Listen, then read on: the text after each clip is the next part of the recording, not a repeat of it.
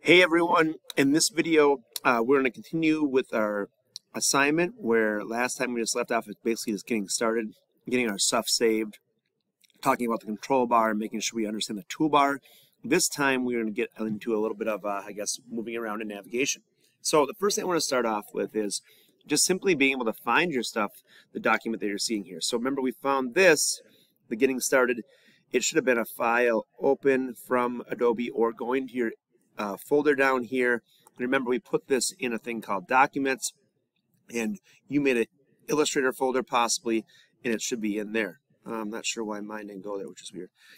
With that being said, oh, I can see mine's right outside here. That's not a selected it, I guess. Whoops. With that being said, we can always just drag it and drop it and put it where it needs to go to if it ends up with the wrong one. Well, teaching you things. Now, when you open that, double-clicking it, you might have to log in again, but I think most times it will find you with your Google account. But now that we're in here, it's just understanding how can we move this around and make sure we understand what we're looking at. The first thing is, this is a document that is an 8.5 by 11 virtual space. So we have an 11 inch this way, 8.5 this way, so it's a landscape piece of paper, just to get an understanding about what you are seeing. This little blue piece right here is a little guide I've made that shows you how much space you'll be using in your next assignment, which is going to be the actual laser engraving your pencil and sharing that, I guess, plan with me. Remember, this one's all about trying to plan that out. So in here, what we're going to be doing is exploring different font families, all right, and finding different symbols available in the type tool, specifically emoji 1, Sage UI, and emoji UI emoji. But the idea is we have two different plans. All right, so down here we're going to edit. Our first plan is something that talks about name and symbols. So go into your text tool, the type tool over here on the left-hand side. When we hang out over top of it, it talks about what it does, all right? It tells you what it's named, all right? It says type T. So we click on that T. If we come over here to a already visible text box, you can see it highlights because it's over top of one. If you click into it, you are actually editing that last text box. So I could click and just drag and highlight here, and I could edit this side. Now, some simple things. Remember that you need your name along with a character. And the important part is just text itself. I can use a colon in an end parenthesis to make a smiley face. All right? But there are more creative ways to do that. So as you can see below, there are a lot of different font families. One of the things I like to do to kind of see these is just come into my text and click and drag with my type tool, and then click in up on top to that family, and you can use the scroll wheel to kind of click down, and it will show you numerous different types.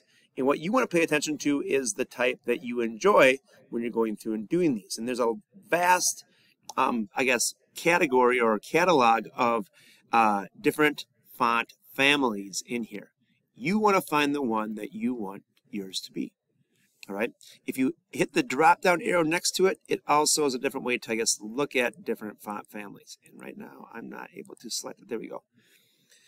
With that being said, it shows you a kind of example right next door in what we're doing there. And what we want to do in this is just find our font that you enjoy. Once you find it, you want to drop it there. Now, the next thing is, we want to also have a symbol here. And with this, we could use our keyboard keys to do a simple thing like I just did there as an example, is that colon and that end parenthesis to make a smiley face. Or you can select into there, and to be honest, if I space over it a little bit, I'll show you that if you click into your families here, and there is a font family called Emoji 1. And I'm trying to get in there, but I'm having a tough time. If I go up to the top, it usually is around there. Emoji 1, I think it's because one of the ones I use frequently, but you can see it's number 1 there. And also this, I don't know how you say that, Sego, UI emoji. At the same time, if I click into those, what happens is I get this little glyphs pop up, and I can add symbols from here too. So you can see there's actually real life emojis. I don't know how these emojis are going to be read by the laser engraver and engrave on your pencil, but you could find a shape there and put that in also, and we'll find out when we laser engrave it if it does a good job of telling the laser, what that shade or what that symbol is and how it actually cuts it out or engraves it out. Now, another one that I know about is if you go down here and change emoji 1 to, was it Sego? UI emoji. That one also has a bunch of different symbols. If I slide down to the bottom, I can see a bunch of different things. You can write your name and these neat little characters that are there, but there's also more black and white details below. I'm going to be honest, these ones might work better because our laser works by looking at colors and reading them. Black meaning it's turning the laser on, white meaning it's turning it off.